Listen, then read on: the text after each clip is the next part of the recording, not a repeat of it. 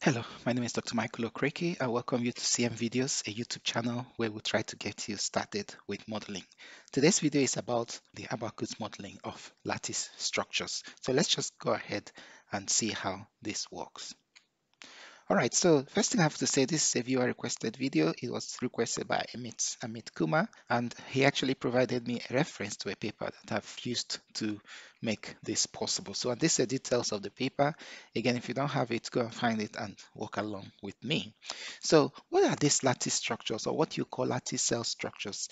They're kind of engineered structures having periodic cell made of struts at different orientations. This is a quote from the paper that that Amit provided. And just to explain a little bit more about that. So first you have face sheets in this lattice structures, more like a sandwich structure. And right in the middle, you have this lattice arrangement, a lattice cell structure. So there's a combination of that, and there are reasons why these things are used. Essentially, they help with load absorption, but that's what a lattice cell structure in principle would look like. So what are the applications where these things are used? So this is something I've taken in a paper, which is this reference. If you want, you can go and find out about this. So the interstage structure of a space launch vehicle is made from a lattice structure. So basically this component in the middle here is made from a lattice structure. But more interestingly, one of the really interesting uses of lattice structures is in this area of micro lattices. So if you look at the dimensions of this is quite small, so about 5 microns. So you could fit about 2 or 3 of that, 50 microns in length, width, and height. So they are called micro lattices. They are a new generation of 3D printed structures that have ultra lightweight and enhanced strength. Boeing is actually working on this kind of things, for use in their aerospace fuselage, so that if you can use them in aerospace fuselage, then you won't have to burn a lot of fuel. You kind of help the environment more.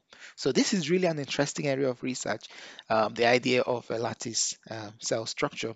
So the advantage is that you can then create any kind of lattice arrangement depending on the properties that you're interested in, and then you print them.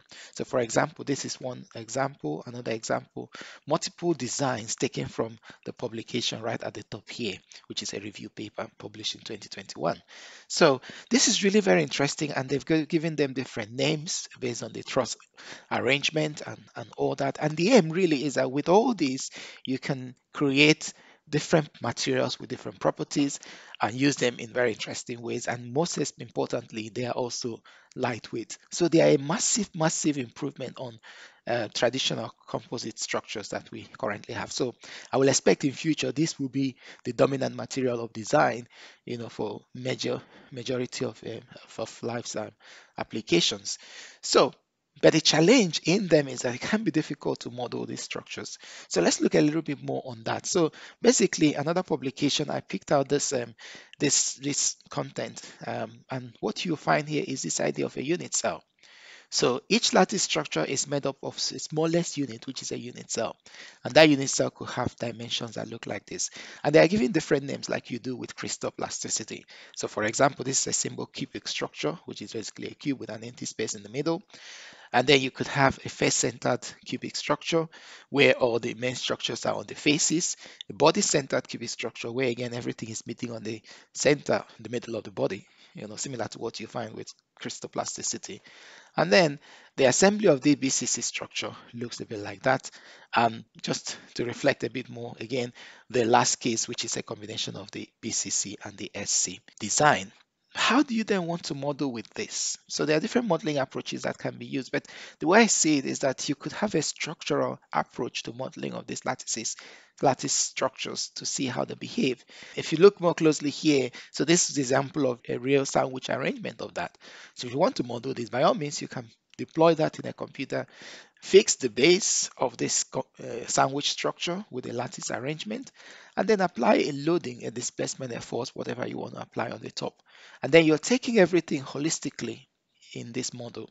It's got its own advantages. So one of the basic advantage of this approach of modeling is that it gives an ideal simulation approach because you're using the full lattice, you're using and you're recreating a real result of what the sample should look like when you test them.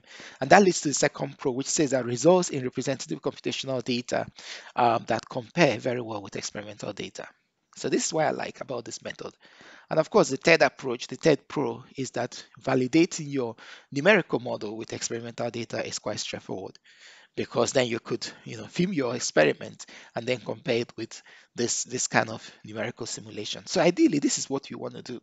But there are problems to that, and these are the cons. If you imagine this lattice arrangement, how many, unit cells are made up in here, discretizing them, the mesh will be expensive.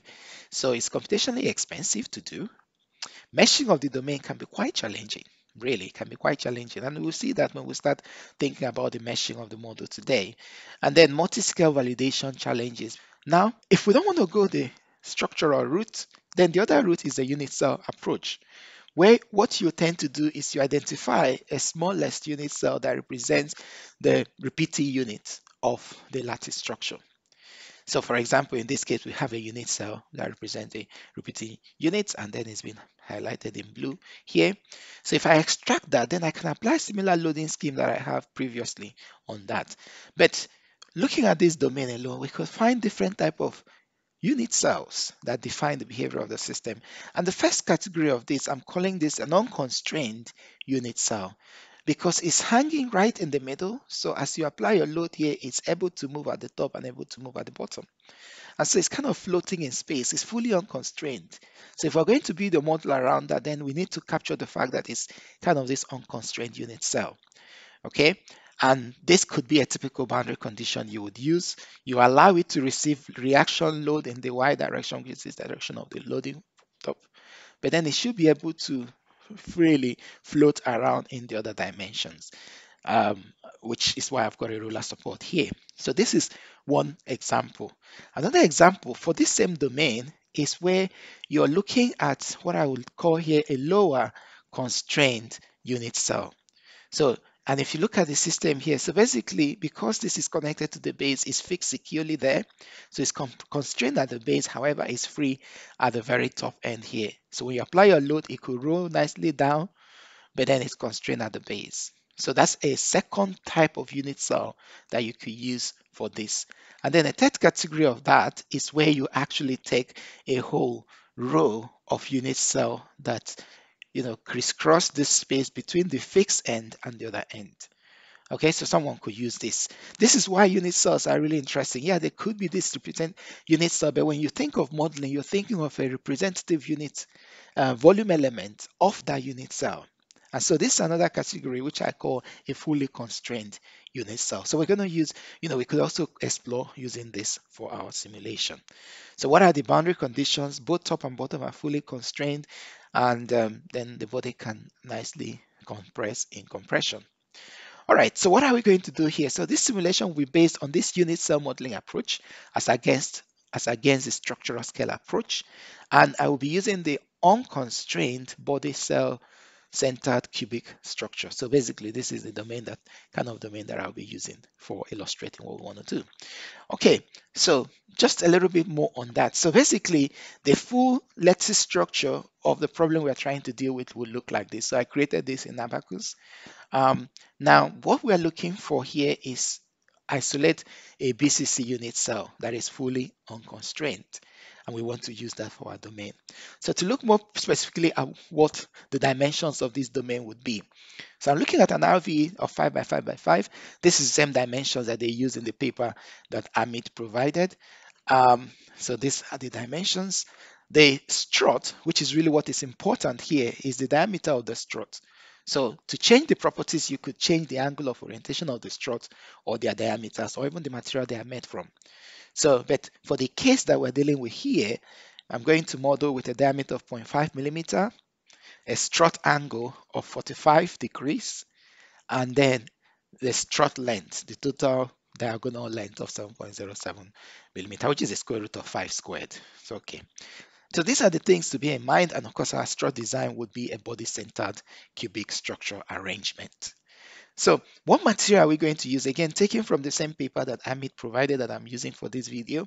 Now the material will be made from acrylo nitrile butadiene styrene, which is basically ABS. So this, if you don't know, this is material that they use for plastic packaging for electronic housing, like plugs in our homes, auto parts, seats, belts, seat packs, Lego toys, pipe fittings, things like this. This is what you make from ABS. So it's a really common, useful material for design purposes. And these are the properties of this. And we'll be referring to these properties as we get into the modeling. All right. So two case studies to illustrate what we're doing. And this is again the two case studies that they studied in the paper that we are working with. So there's a y-axis compressive loading acting on the system to create a inertial compression in the y-axis. And then there is a shear in plane YZ, in plane shear deformation. So we'll look at that as well. So that's what we want to do. So let's just go ahead and start doing the modeling right away in ABAQUS.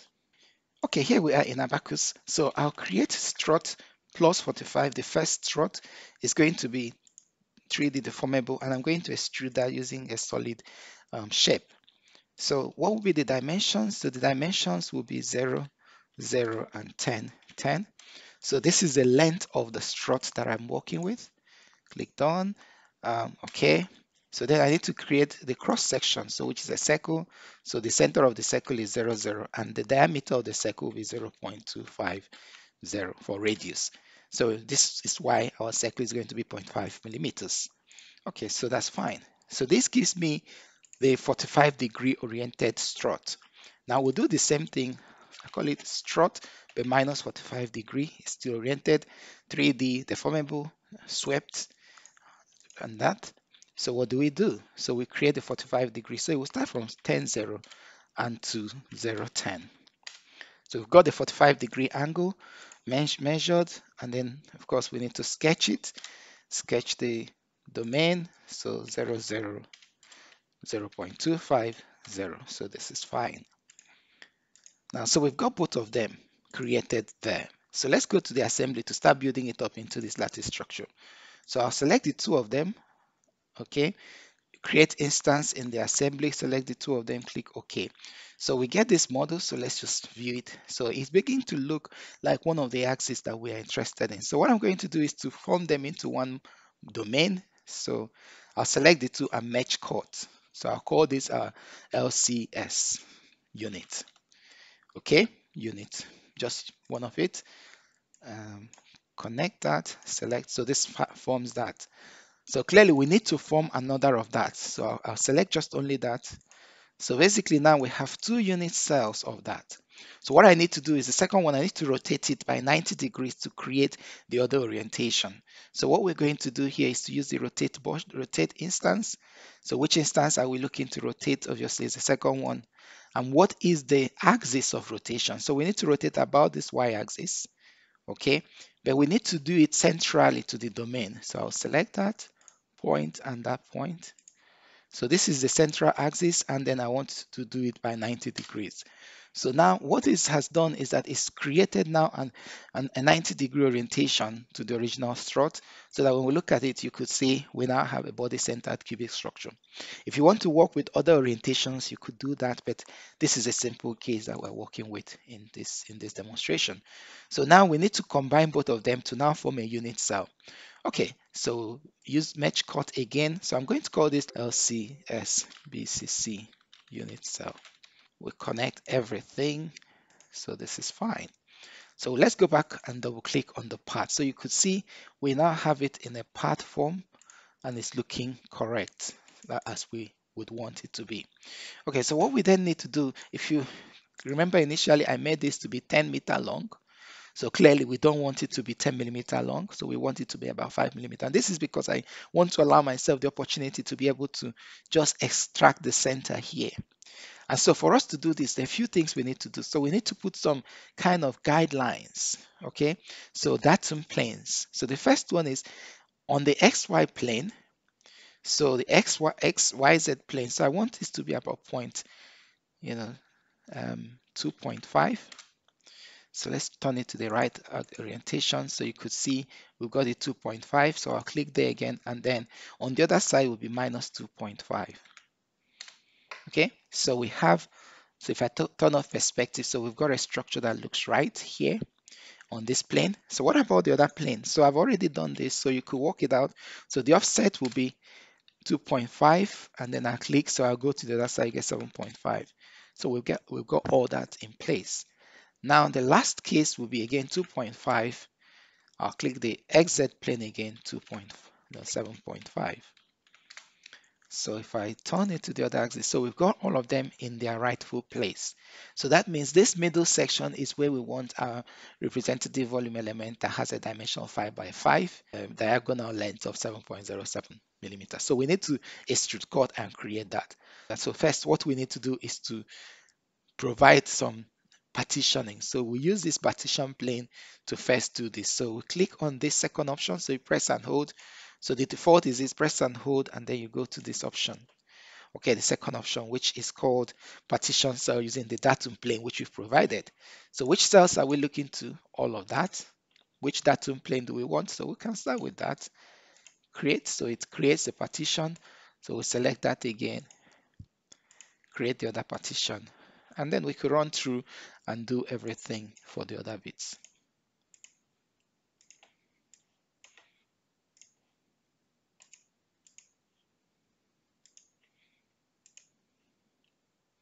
So we go to the other side and create the same. So now here we are looking for this y-axis, done. So we select that again, looking for this y-axis, done.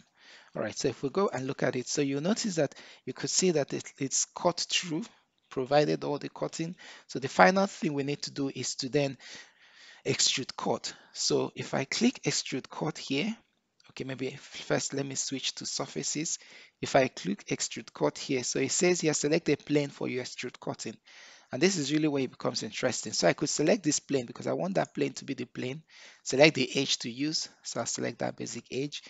Okay, so now it gives me the window that I can provide my extrude cut. So I'll click the triangular option, rectangle option, zoom to this corner, make sure, because you want it to be as accurate as possible, so get as close, so this is fine.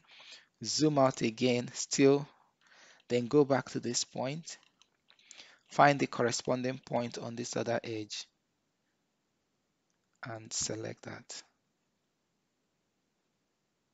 Okay, so that's done for the inside one. Then we'll click a triangle for the outside one. So then if we go back to the 3D view, so what you'll notice going to happen is that the system is going to, so if you go back, so you're going to slice through in that direction, through it all. Okay, so now you could see it's cut through. So we need to do the same on the other plane. So we'll do extrude cut again. So which plane do we want to use? Okay, maybe this will be the right plane, so that we can extrude on the other axis. So again, we will do a similar thing of finding how close we are to the corner where we want to use. So we could start from here.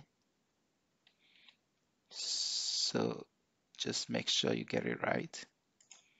Okay, so I'll zoom out again and then go to the point where I'm interested in having what I need. So this is this point. Okay, so that's fine. Now we'll build a bigger triangle, cancel procedure. So we have the bigger rectangle, the smaller rectangle, leaving only that space inside. So we extrude cut all through. Now you have the structure that you are looking to get. Okay, so we've got our structure. So this is perfect. Now, if I go back to the part module, everything is perfect. But the challenge when you're working with lattice structures is the meshing of this domain. It can be quite challenging to mesh this domain. And so to make easy our meshing job, we need to provide a lot of partitioning. So if I let's just try this. So let me demonstrate to you. So if you click on this and say, okay, whatever, and then you try and mesh this domain, it will identify regions where you can mesh because of the complex nature. And this is a real challenge with working with lattice structures. So we need to find a way to simplify this domain by providing opportunities for us to do a meshing. So an easier way to do this is just slice this up into as many little fragments as possible. The critical bit, so there are things that I could do straight away. So let's start with creating some datum planes. So we click on that. On the XY plane, remember on the XY plane, we started from minus 2.5 to plus 2.5. So the center of that will be at 0. So I could show you. So we've got this as 0. This is fine. On the YZ plane, we started from 2.5 to 7.5. So the center will be at 5. We could see that. And then the same thing applies. The center will be at 5. So we could see it on the other plane as well. So everything is fine. So that's the first thing we could do here. So let's apply a partition. So remember, we are going to use the second option, which is partitioning using a datum. So select the cells. So we select all the cells, select that partitioning line, the middle one, done. Select the cells again. So we partition again, select all the cells again, done, and select the center line, done. So if let's just have a look, and then we could turn to the other direction. The same thing, select all the cells, done, select the middle partition line. Okay, so this is the wrong one. So we'd select that. So let's do that. Select everything, select the datum plane, which is this one. Okay, so yeah, so it's kind of worked out. If you notice, you'll notice that this is divided in the middle, this is divided in the middle, and this is divided in the middle. So we've partitioned them to make it easier for us. But even then, there's still a bit of a problem, because in the center line here, this is quite a chunky bit, and meshing is quite difficult around there. So we're going to still do something more. And this is why I said at the beginning, meshing of the domain is a critical part of trying to do this problem, trying to solve it. So what we're going to do first is we're going to put some more partitioning option, partition lines. So I'm aiming to see if I can chop up this central region to make it easier for the algorithm to do the meshing. So what I will need to do is I need to query. So I'll click on query point. So let's select this extreme point here. I select the other one there. Okay, so the 2 points that I want to use to partition, click. So it gives me what the lengths these points are. So 4.646 and then 5.3. So I'll put a line. So now it's on the XY plane. So if we put a partitioning line, so we would probably use this Y option. So this first point, I'll select that and I'll put it in there and click enter. So let's study and see it's not put it in the right way. So let's try the second one. So we'll put it here. So you could see it's put it there. The second one again. So we'll take the second point, right? So basically we selected the second one, and then we find that. So this is the YZ plane, the XZ plane. So if we do the same on the other side, okay, so we could try the same. So put this, so this is fine. And then we'll put this on the other side, still on the third plane. So yes, so what we have done here is that we've put this partitioning line to help us identify these regions that we want to chop up. Okay, so the same thing here, we found this on this region I want to chop up. So what we need to do is to try the other side. So again, I'll query this point and try and find, so you cancel, so I'll query a point.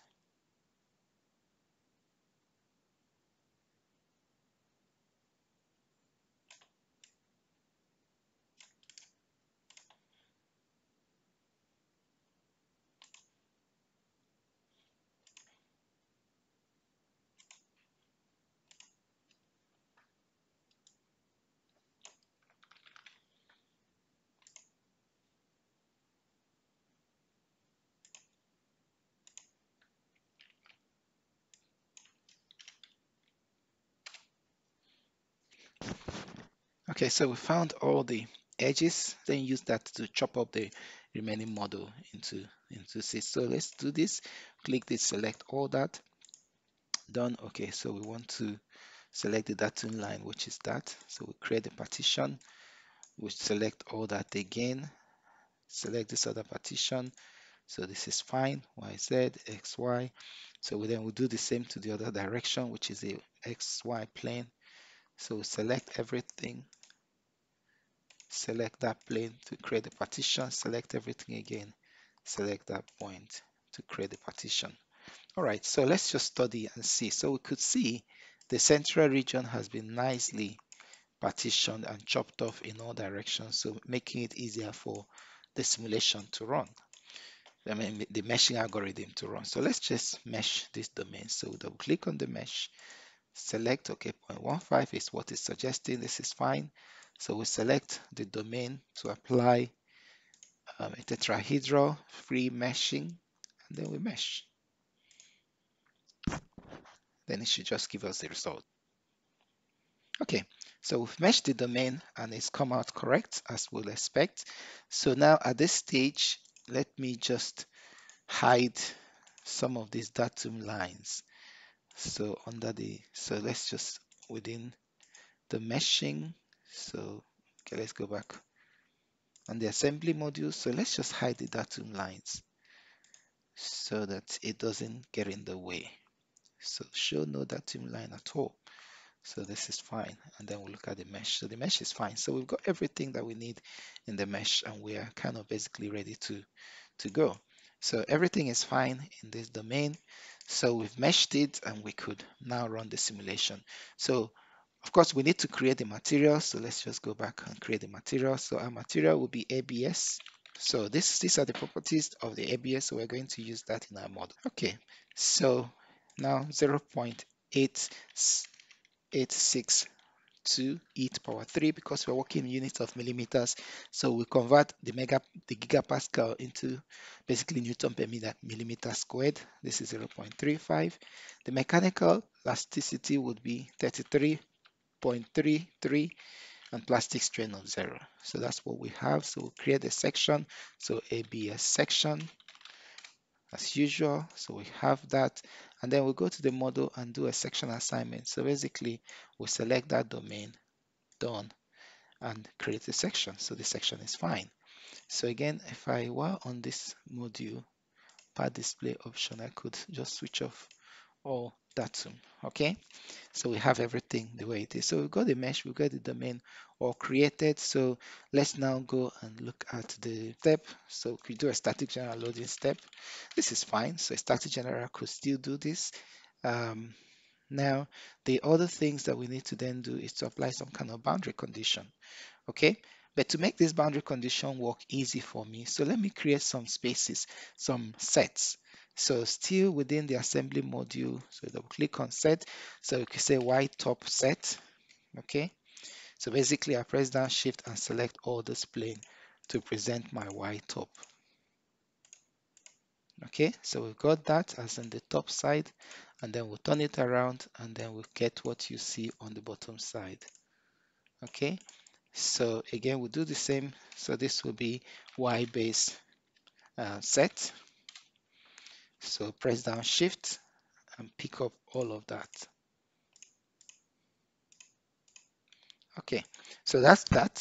Now the other thing we need to do is, okay, so we restore it back to its original state. So let's find maybe what this point could be. So what would this point be in the middle here? Okay, so it's basically 5, 7.5 and 2.5. 2.5 in the z-axis. So let's create a reference point. So 2's reference point. So let's use the same 0.5, 7.5.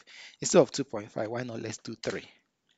So we get a point that's very close to this. We're going to apply our loading onto that point, okay, later on. So why not let's create a set of that load. So again, within the assembly module, so I call that reference point set. So I clearly select that. So this is fine. Now I'm going to then apply my load, my boundary conditions. So if I double click here, so I'm going to say, okay, fixed base to only allow it, not even fixed base, so roller base to allow it only to move in the y direction. Displacement. Now I'm going to, because this is a compression case, so y base set, highlight, this is what I want. So I want it to be only resisting the system in the 2 direction, but then be free to expand in the other direction, because this is what makes it unconstrained and hanging in the air. Now, the other thing that I need is obviously at the top end, I also need a boundary condition. So y top roller as well. So we want the y top to also be constrained, okay, as much as we can. Y top constrained. So but it's also constrained in the other direction. so that the system can go down, but then it can expand. So it can go down, but it should be able to also expand in the other direction. So that's what we have there. And then finally, we need to apply our load. So this will be my Y compression load. Okay, and then I'll change that to a loading step. So it will still be on the reference point. So I'm going to apply it on the reference point, and it will be in the two direction. I will be maybe minus 1.5 will be acceptable. So basically the load is coming down and it's applied that. So I'll use my star constraint. So double click on star constraint equation. So let's call it constraint equation. So use the star equation option. So, and then one set will be y top in direction 2 minus 1 reference point direction 2. Okay, so we've connected that to that. Now, the good thing with doing that is that we can then extract the history output. So history, so I call it reference point history output. So now we could track what's happening to that reference point to find our reaction force in Y, reaction force in Y, reaction force in Z, displacement 1, displacement 2, displacement 3. So we want to use that. So the reaction forces will help us calculate the stress, displacement will help us calculate the strain. Okay, so we found that. So this is why it's important to work with a reference point like that. So we've got all that set up in place the way it should be. So let's just study the system. System is fine. Okay, so it's free to constrain and move down, free to expand in the base. The other thing that I want, because I also want the system to kind of behave in a nice, about the center line as you contract it. So what we could do is that we could decide to put a little bit of constraint in the middle just to allow the system to travel vertically, because this is definitely a compression test. So what I'm going to do here is I'm going to apply a constraint. So center, if you haven't seen this, I'll put a link to the video that I've made on compression, numerical insight on compression, so that you can see what is the wisdom for doing this. So clearly I want to just constrain this point. So I'll select that point, press down shift, rotate the system while still holding down shift, select those 2 points. So basically I've got those 2 points and I want them to travel linearly down. Obviously they need to be free in the 2 direction, but constrained in the X and Y direction. So this is kind of what would make this system to follow a compressive behavior about the center. Then every other thing can be free to move around it. If you want, you could also the Y top ruler. You could decide to suppress it, because with that the top will just move down and then the others could do whatever they want. So this is how we're going to do this. So we're going to run this. So let me call this, change it, rename that model, call it my YLCS Y comp. Okay, now we could submit that job to run. So to create the share case, so you create a copy. So I'm going to call this YZ share, YZ share. So I'll just use the same component that I've had before. So YZ share. So every other thing is the same. So what we need to do, obviously, we need to change the Y comp to YZ share. So YZ share would mean that we want to apply the load not in the 2 direction, but we want it in the 3rd direction, and maybe 0.8, just about half that, because the system is going to be quite rigid. So let's reduce the stress level that we're applying. So we want that, and we don't want the medial constraint, so we suppress the medial constraint. The bottom Y base, roller base, would have to be fully constrained in the X and Y direction because it's now shear. And then the top roller, we obviously need to resume that, so that the top roller will be there, so that it can constrain to move in the Y direction. So the top roller we find, so it can move not in the, so basically, yeah. So we want it to be free to move in the Z, but the other direction is fixed. Okay, and then the last thing to do is to check the constraint equation, because we're now doing a shear deformation. So Y top is still, but it's YZ, so this will be 3rd axis and this will be the 3rd axis, the Z axis. So we've got that, and then we could also submit the job and run. So we're going to then wait and see the simulation and what the result will look like. Okay, so this is a result of the Y compression. So you could see what's happening here. So if we speed this up a bit, so you could see how the system is compressing and moving down and going in the Y direction, in the Z direction. And because it's this fully unconstrained system, so the base is free to expand just as well as the top is free to expand as well. So this is kind of what you want to see with this kind of simulation. We could look at other, maybe the shear deformation. So you could see this system is seeing a lot of shear deformation as it's twisting around. And this is kind of where all the impact loading comes in. So we get that response. So let's look at also the other case, a shear. Okay, so with a shear case, we get a similar response. So maybe if we exaggerate this a bit to maybe 3 or 2. Okay, so what you notice as you run the simulation here is that the shear is shearing in that direction. Okay, so it's shearing in that direction. So we could see what's happening. So there's a shear deformation as it moves in the other plane. And this is also another beautiful thing about this. So we could study the shear deformation in the 1-2 plane, 1-3 plane, and 2-3 plane. So different kind of shear deformation, and you learn some things about this. So this is really what we're looking to do with this kind of simulation in terms of the lattice structure. So the challenge is always about building the structure, and then you end up with this kind of results. So let's just put them together. Okay, so what we see here is basically the compressive behavior as well as the shear response. Okay, the compressive behavior as well as the shear response for this kind of system. And yeah, so this is the exciting thing about this. So if we look at the shear deformation as well, so you could see what's happening in this case. So this gets compressed fully and then it gets into this flattened state and that shear continues. So beautiful things that we could be looking at. So this is a sense of the video that I wanted to make. I wanted to show you how these things work. And if this is the kind of content that you like, please do subscribe to this channel so that when content like this are made, you'll be the first to see it. So, and if you have further ideas of things you would like me to do, please do suggest those and I'll look at them in future videos. Thank you very much for your interest in this, and bye-bye.